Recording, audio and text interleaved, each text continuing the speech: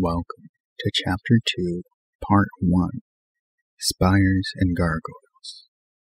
Again, we are reading This Side of Paradise by Francis Scott Fitzgerald, and this is Quiet Classics with MasterJuche. Spires and Gargoyles. At first, Amory noticed only the wealth of sunshine creeping across the long green swords, dancing on the leaded window panes, and swimming around the tops of spires and towers and battlemented walls. Gradually, he realized that he was really walking up University Place, self-conscious about his suitcase, developing a new tendency to glare straight ahead when he passed anyone. Several times he could have sworn that men turned to look at him critically. He wondered vaguely if there was something the matter with his clothes, and wished he had shaved that morning on the train. He felt unnecessarily stiff and awkward among these white-flanneled, bare-headed youths who must be juniors and seniors, judging by the savoir-faire with which they strolled. He found that 12 University Place was a large, dilapidated mansion, at present apparently uninhabited, though he knew it housed usually a dozen freshmen. After a hurried skirmish with his landlady, he sallied out on a tour of exploration, but he had gone scarcely a block when he became horribly conscious that he must be the only man in town who was wearing a hat. He returned hurriedly to 12 University, left his derby, and, emerging bareheaded, loitered down Nassau Street, stopping to investigate a display of athletic photographs in a store window, including a large one of Allenby, the football captain, and next attracted by the sign Jigger Shop over a confectionery window. This sounded familiar, so he sauntered in and took a seat on a high stool. "Chocolate sundae," he told a colored person. "Double chocolate jigger? Anything else?" "Why, yes." "Bacon bun?" "Why, yes." He munched 4 of these, finding them of pleasing savor, and then consumed another double chocolate jigger before ease descended upon him. After a cursory inspection of the pillowcases, leather pennants, and Gibson girls that lined the walls, he left and continued along Nassau Street with his hands in his pockets. Gradually, he was learning to distinguish between upperclassmen and entering men, even though the freshman cap would not appear until the following Monday. Those who were too obviously, too nervously at home were freshmen, for as each train brought a new contingent, it was immediately absorbed in the hatless, white-shod, book-laden throng, whose function seemed to be to drift endlessly up and down the street, emitting great clouds of smoke from brand-new pipes. By afternoon, Amory realized that now the newest arrivals were taking him for an upperclassman, and he tried conscientiously to look both pleasantly blasé and casually critical, which was as near as he could analyze the prevalent facial expression. At 5 o'clock, he felt the need of hearing his own voice, so he retreated to his house to see if anyone else had arrived. Having climbed the rickety stairs, he scrutinized his room resignedly, concluding that it was hopeless to attempt any more inspired decoration than class banners and tiger pictures. There was a tap at the door. "Come in." A slim face with gray eyes and a humorous smile appeared in the doorway. "Got a hammer?" "No, sorry. Maybe Mrs. 12, or whatever she goes by, has one." The stranger advanced into the room. "You an inmate of this asylum?" Amory nodded. "Awful barn for the rent we pay." Amory had to agree that it was. "I thought of the campus," he said, "but they say there's so few freshmen that they're lost, have to sit around and study for something to do." The gray-eyed man decided to introduce himself. "My name's Holiday. Blaine's my name." They shook hands with the fashionable low swoop. Amory grinned. "Where'd you prep?" "Andover. Where did you?" St. Regis's. Oh, did you? I had a cousin there. They discussed the cousin thoroughly, and then Holiday announced that he was to meet his brother for dinner at 6. Come along and have a bite with us. All right. At the Kenilworth, Amory met Byrne Holiday. He of the gray eyes was Carrie, and during a limpid meal of thin soup and anemic vegetables, they stared at the other freshmen, who sat either in small groups looking very ill at ease, or in large groups seeming very much at home. I hear Commons is pretty bad, said Amory. That's the rumor, but you've got to eat there, or pay anyways. Crime. Imposition. Oh, at Princeton you've got to swallow everything the first year. It's like a damned prep school. Amory agreed. A lot of pep, though, he insisted. I wouldn't have gone to Yale for a million. Me either. You going out for anything? Inquired Amory of the elder brother. Not me. Byrne here is going out for the Daily Princetonian, you know. Yes, I know. You going out for anything? Why, yes. I'm going to take a whack at freshman football. Play at St. Regis's? Some, admitted Amory depreciatingly. But I'm getting so damned thin. You're not thin. Well, I used to be stocky last fall. Oh. After supper, they attended the movies, where Amory was fascinated by the glib comments of a man in front of him, as well as by the wild yelling and shouting. Yo-ho! Oh, honey, baby, you're so big and strong, but oh so gentle.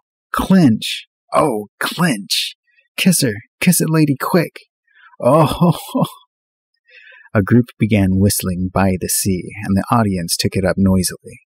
This was followed by an indistinguishable song that included much stamping, and then by an endless, incoherent dirge.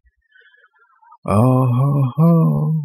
She works in a jam factory, and that may be all right, but you can't fool me, for I know damn well that she don't make jam all night. Oh. As they pushed out, giving and receiving curious and personal glances, Amory decided that he liked the movies, wanted to enjoy them as the row of upperclassmen in front had enjoyed them, with their arms along the backs of the seats, their comments Gaelic and caustic, their attitude a mixture of critical wit and tolerant amusement. Want a sundae? A jigger? Asked Carrie. Sure. They suppered heavily, and then, still sauntering, eased back to 12. Wonderful night.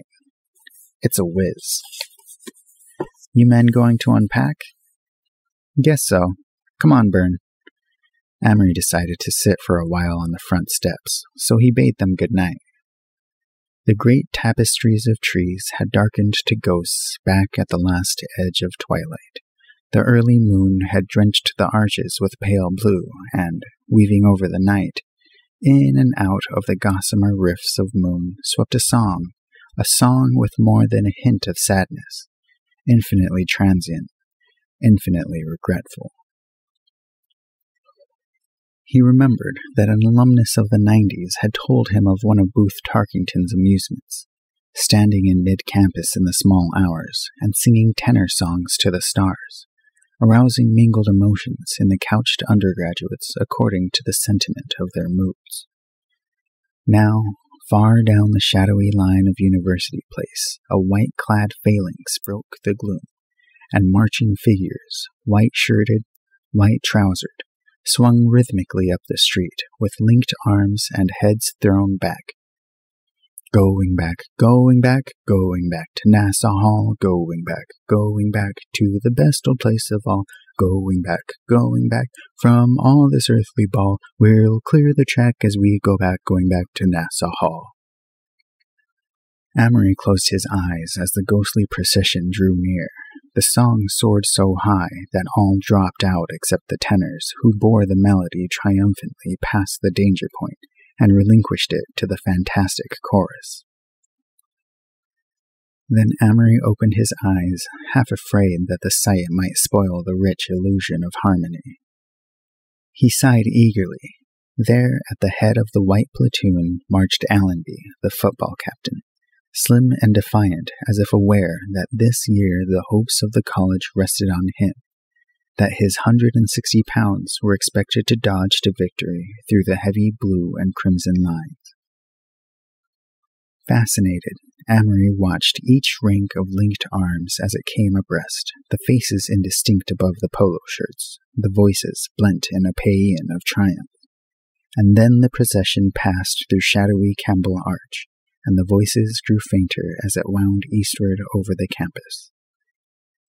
The minutes passed, and Amory sat there quietly. He regretted the rule that would forbid freshmen to be outdoors after curfew, for he wanted to ramble through the shadowy scented lanes, where Witherspoon brooded like a dark mother over Wig and Cleo, her attic children, where the black Gothic snake of Little curled down to Kyler and Patton, these in turn flinging the mystery out over the placid slope rolling to the lake.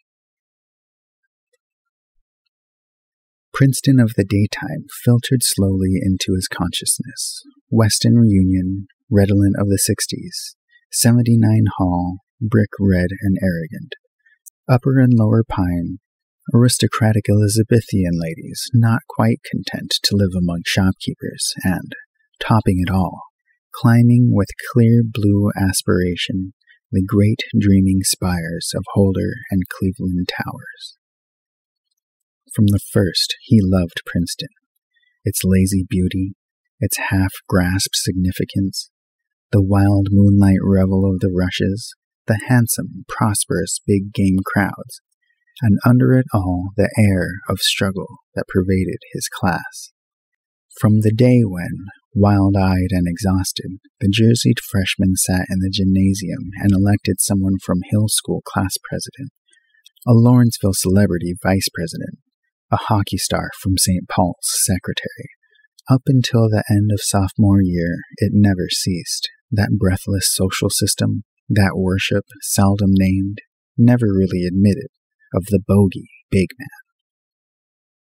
First it was schools, and Amory alone from St. Regis's watched the crowds form and widen and form again. St. Paul's, Hill, Pomfret, eating at tacitly reserved tables and commons, dressing in their own corners of the gymnasium, and drawing unconsciously about them a barrier of the slightly less important but socially ambitious to protect them from the friendly, rather puzzled high school element. From the moment he realized this, Amory resented social barriers as artificial distinctions made by the strong to bolster up their weak retainers and keep out the almost strong. Having decided to be one of the gods of the class, he reported for freshman football practice, but in the second week, playing quarterback, already paragraphed in the corners of the Princetonian, he wrenched his knee seriously enough to put him out for the rest of the season. This forced him to retire and consider the situation. 12 Unive housed a dozen miscellaneous question marks.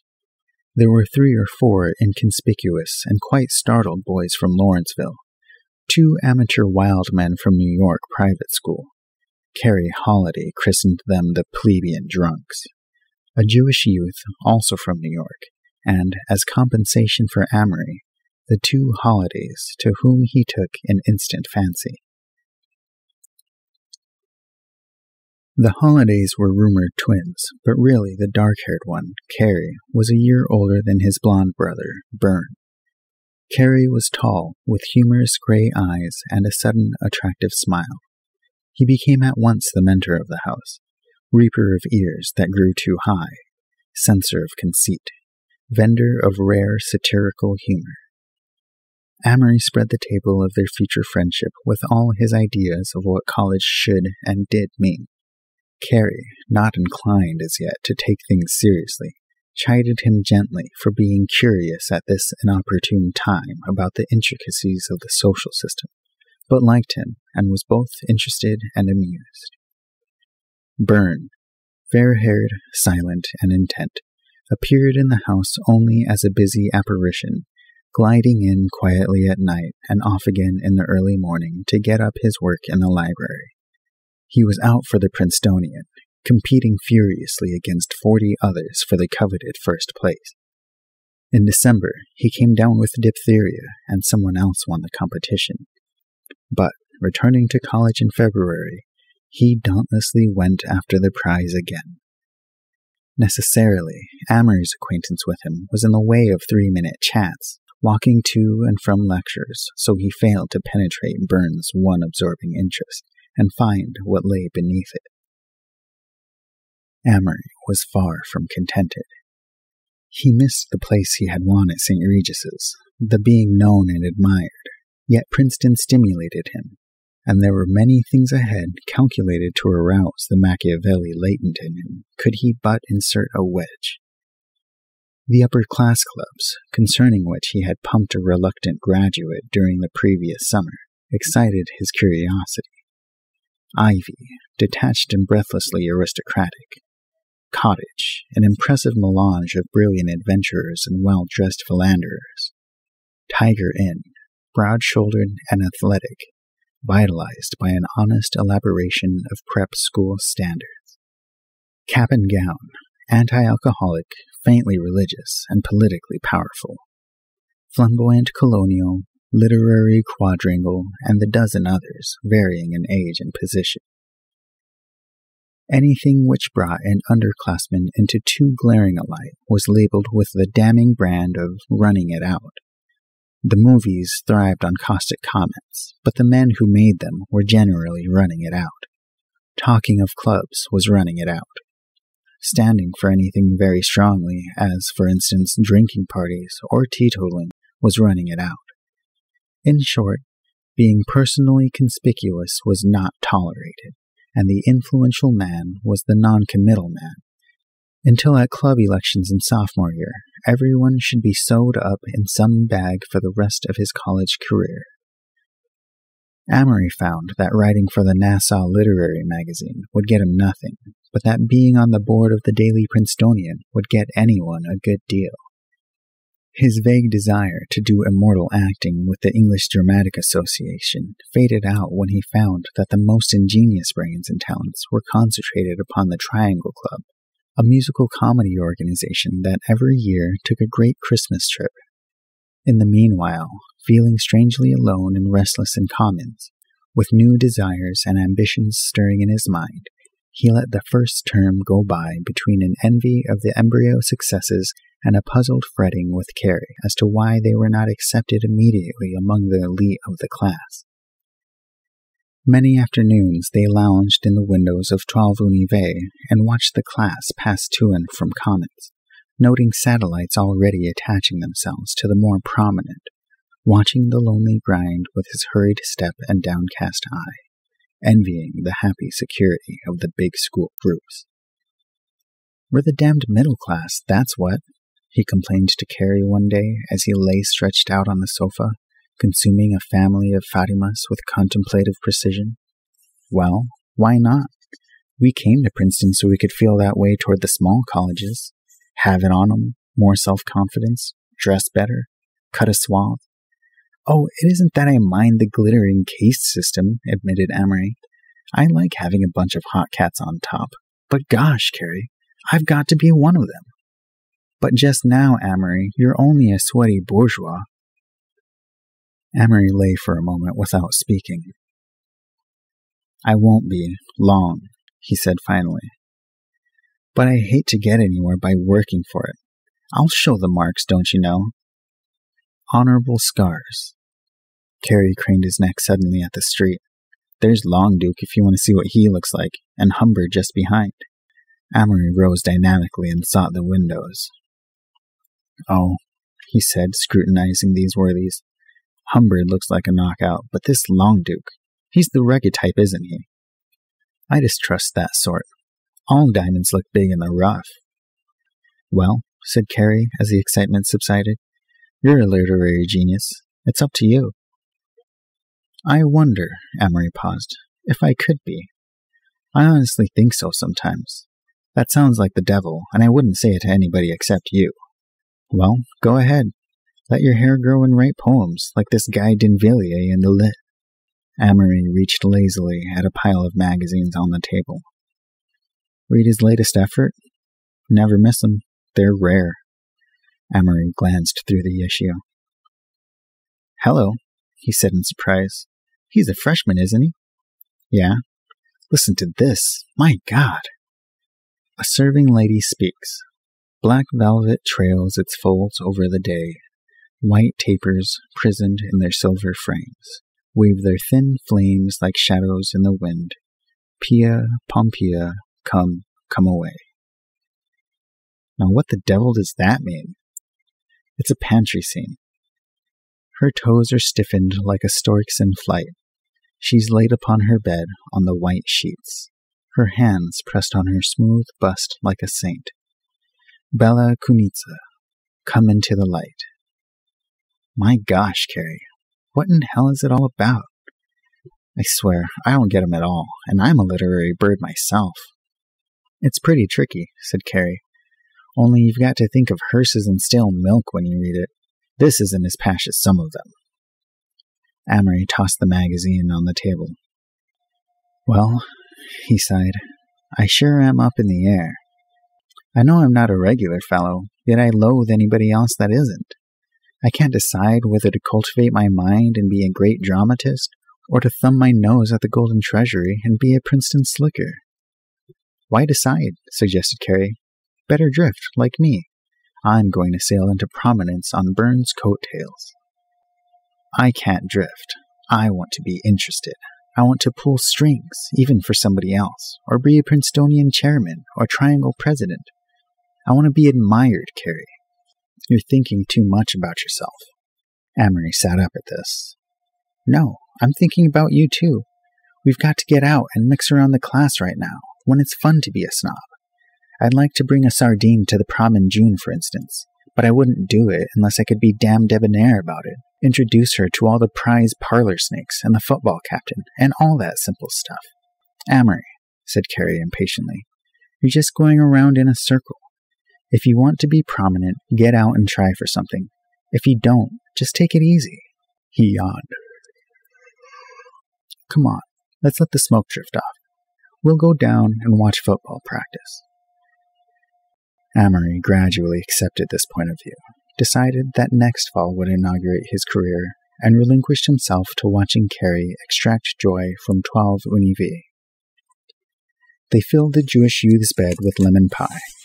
They put out the gas all over the house every night by blowing into the jet in Amory's room, to the bewilderment of Mrs. 12 and the local plumber. They set up the effects of the plebeian drunks, pictures, books, and furniture, in the bathroom, to the confusion of the pair, who hazily discovered the transposition on their return from a Trenton spree. They were disappointed beyond measure when the plebeian drunks decided to take it as a joke. They played Red Dog and 21 and Jackpot from dinner to dawn, and on the occasion of one man's birthday persuaded him to buy sufficient champagne for a hilarious celebration. The donor of the party having remained sober, Carrie and Amory accidentally dropped him down 2 flights of stairs and called, shamefaced and penitent, at the infirmary all the following week. Say, who are all these women? Demanded Carrie one day, protesting at the size of Amory's mail. I've been looking at the postmarks lately. Farmington and Dobbs and Westover and Dana Hall. What's the idea? Amory grinned. All from the Twin Cities. He named them off. There's Marilyn DeWitt. She's pretty, got a car of her own, and that's damn convenient. There's Sally Weatherby. She's getting too fat. There's Myra St. Clair. She's an old flame. Easy to kiss if you like it. What line do you throw 'em? Demanded Carrie. I've tried everything, and the madwags aren't even afraid of me. You're the nice boy type, suggested Amory. That's just it. Mother always feels the girl is safe if she's with me. Honestly, it's annoying. If I start to hold somebody's hand, they laugh at me and let me, just as if it wasn't part of them. As soon as I get a hold of a hand, they sort of disconnect it from the rest of them. Sulk, suggested Amory. Tell 'em you're wild and have 'em reform you. Go home furious. Come back in half an hour. Startle 'em. Carrie shook his head. No chance. I wrote a St. Timothy girl a really loving letter last year. In one place, I got rattled and said, My God, how I love you. She took a nail scissors, clipped out the My God, and showed the rest of the letter all over school. Doesn't work at all. I'm just good old Carrie and all that rot. Amory smiled and tried to picture himself as good old Amory. He failed completely. February dripped snow and rain. The cyclonic freshman mid-years passed, and life in 12 Nive continued interesting, if not purposeful. Once a day, Amory indulged in a club sandwich, cornflakes, and julienne potatoes at Joe's, accompanied usually by Carrie or Alec Connage.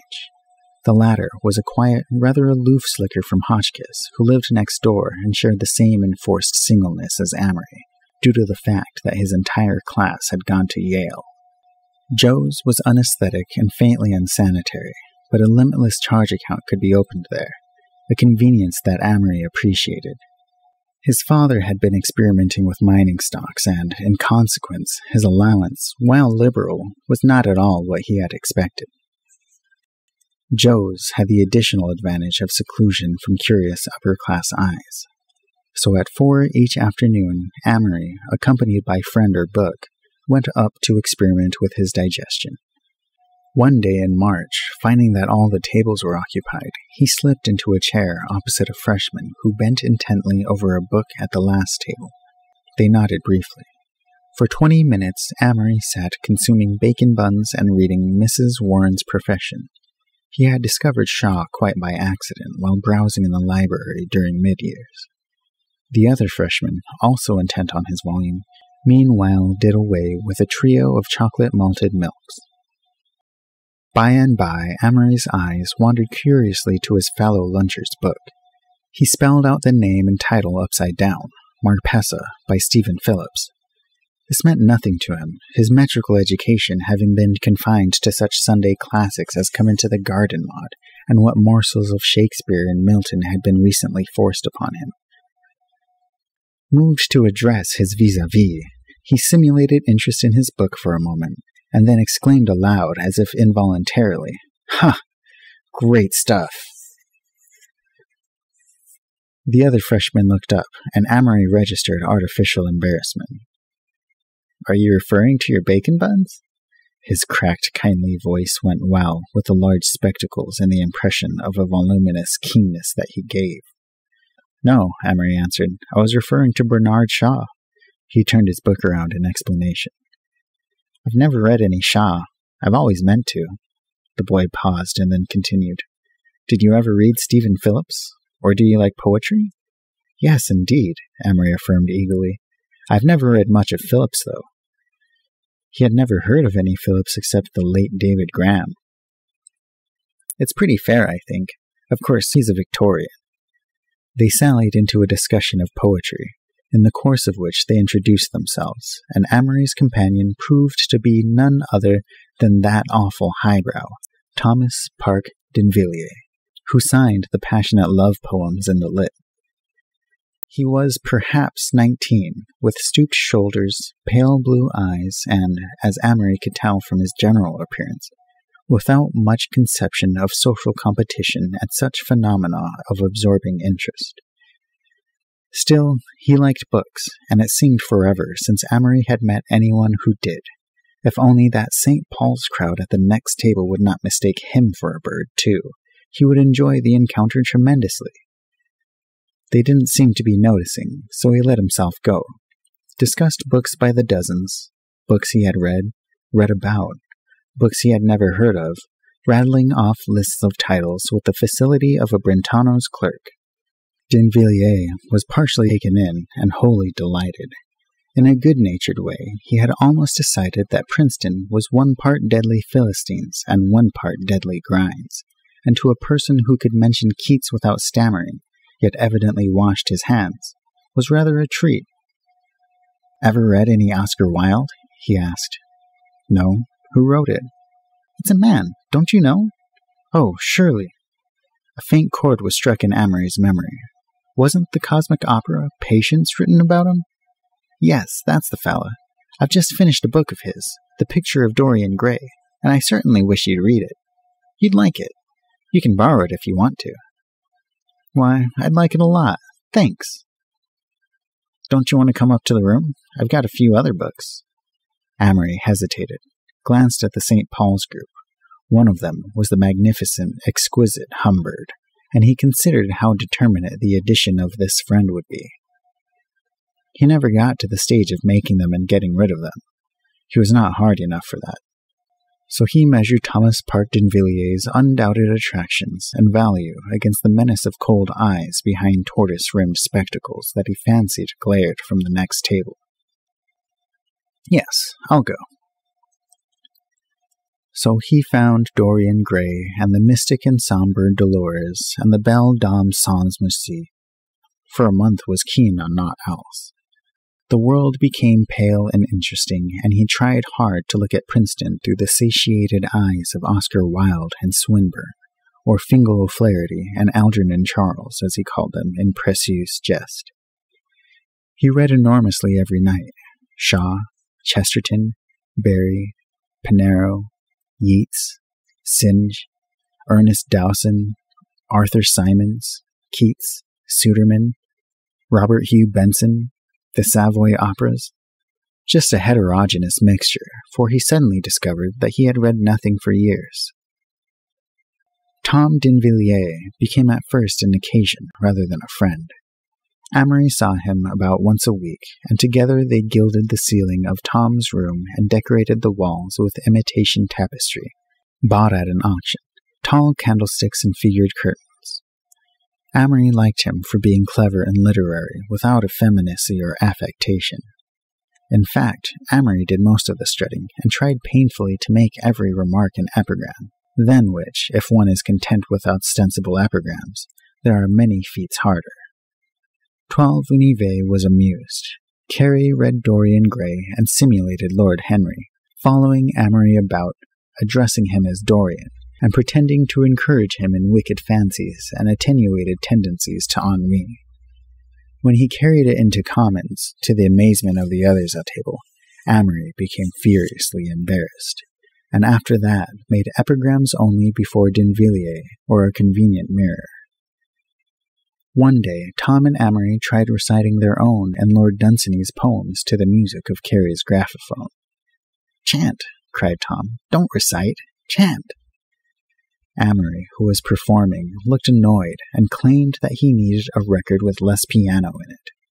Carey thereupon rolled on the floor with stifled laughter. "Put on Hearts and Flowers," he howled.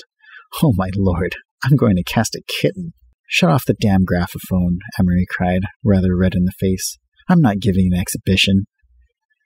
In the meanwhile, Amory delicately kept trying to awaken a sense of the social system in Denvilliers, for he knew that this poet was really more conventional than he, and needed merely watered hair, a smaller range of conversation, and a darker brown hat to become quite regular.